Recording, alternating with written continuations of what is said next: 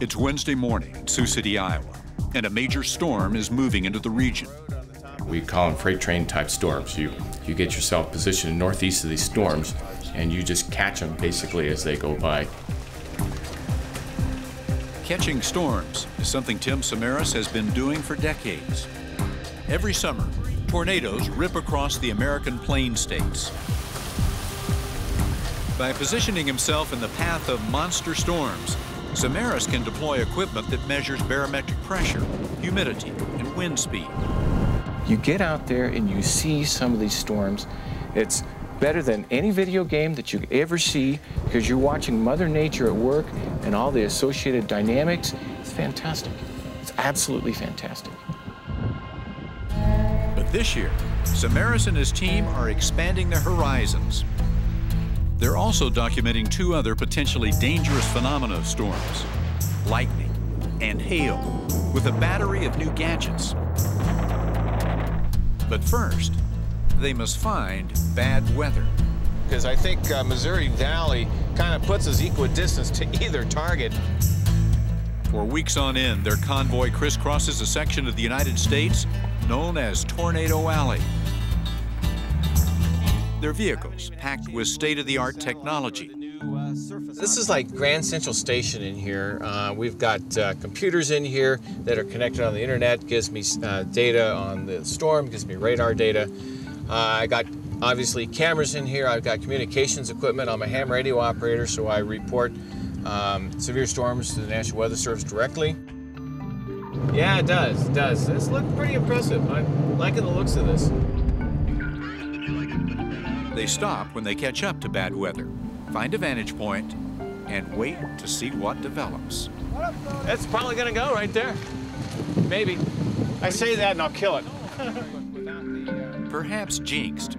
These clouds never develop beyond a summer thunderstorm. Oh, nice. The odds are against them. Getting to the right place at the right time is difficult. Only 1 in 5 storms they encounter produces a tornado.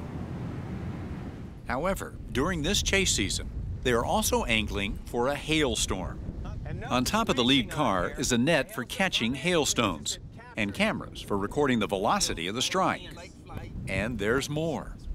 This thing here is actually a sample of an aircraft company's wing of their new aircraft, and what we're looking for is impact effects of hail on it. These little blocks here are simply impact sensors. When a hailstone hits it like that, it actually measures the magnitude of the hit. Hail causes billions of dollars worth of damage each year, destroying crops, vehicles, and property. By measuring the speed and impact of hailstones, Samaras hopes to discover ways to predict storms or mitigate the damage. There's hardly any data telling us what actual velocities of hailstones are when they fall, because the hailstone itself, the shapes are sometimes all the way from smooth to very jagged spikes on them, and we really don't know your average velocity. And then there's lightning, another destructive force of nature that accompanies these killer storms. It's the leading cause of weather-related death and injury in the United States. And sometimes, even a veteran like Samaras can get too close for comfort. All right. Get in here, Kirsten. I felt the power. I was electrified right now. CG, it's just hitting all around us. We are definitely in the strike zone, man. With lightning strikes just a few feet away, Samaras moves the team to safety. This is the safest place to be, is right here in this vehicle. Maybe not with a microphone in my lap. Lightning strikes in a flash. Far too fast for the human eye or a camera to fully comprehend its path. So Samaras has constructed an ultra-high-powered camera that can shoot more than 400 times faster than those used to record movies in Hollywood. When he's photographed a strike, Tim slows down the imagery to 10,000 frames a second. Thin fingers of supercharged energy streak downward, meeting an upward discharge from the Earth. The goal is to capture as much detail as possible. This year, we're actually coming out into the field with a camera that's capable of 1.5 million frames per second. It's all digital. It's all custom built. We're trying to capture what we call the return stroke. I don't want it to affect the mission. Let's go. Yep.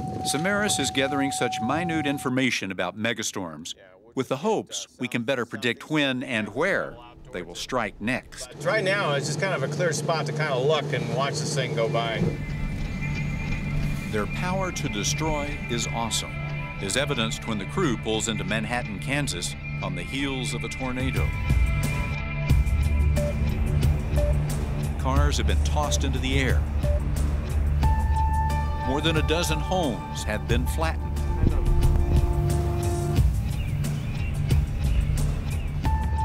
A dazed Ashley Wimsack surveys the damage to her family's home. That was my sister just had a baby 3 weeks ago. That was the baby's room on the left where the car's at. The total damage exceeds millions of dollars, but at least no one has been killed.